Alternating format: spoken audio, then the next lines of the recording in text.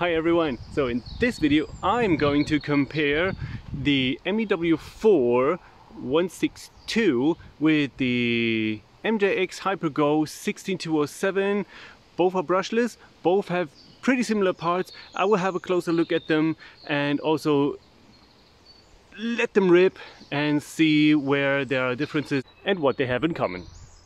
I've been reviewing the MJX Hyper Go 16207 and the MEW4 M162, and I have to say I enjoyed both of them.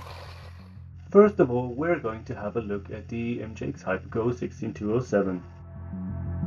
And now the MEW4 M162. Now from the back. And again side by side.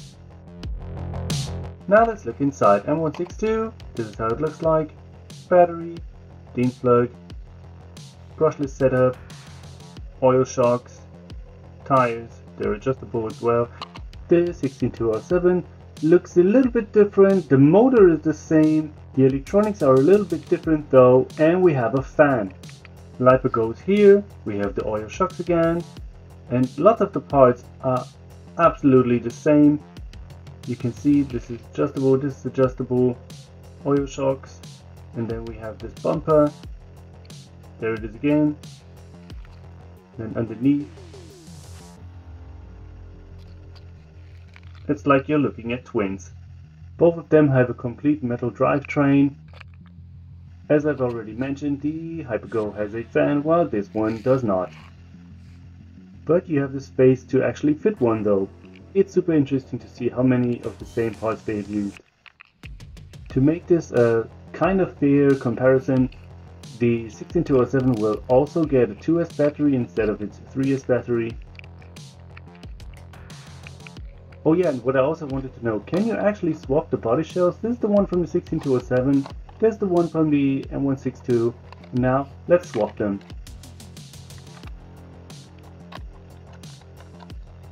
See it? Awesome. And now the 16207. It's crazy.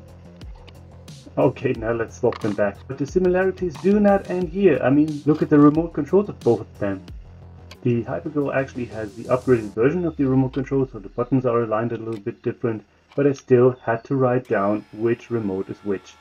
Ooh, look, nature!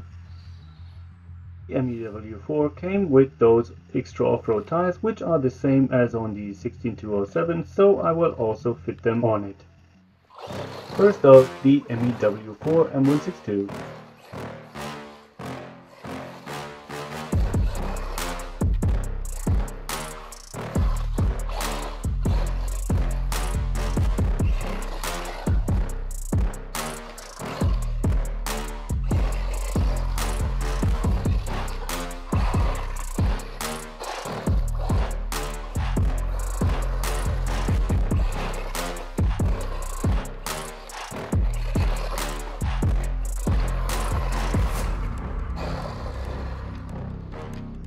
Now let's see the Hyper Go.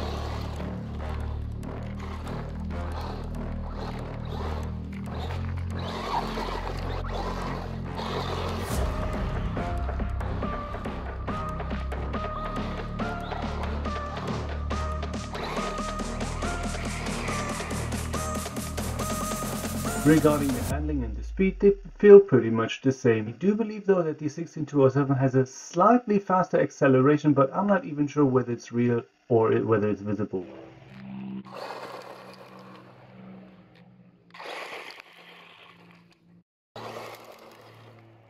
All in all, both of the RCs have a great price value.